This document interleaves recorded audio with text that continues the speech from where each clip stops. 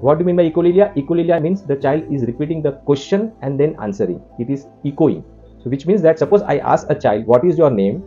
The child will repeat what is your name, and then after that the child will answer, my name is ABC. So friend, now understand what is happening in the brain. In brain, the Wernicke area is not processing the information completely.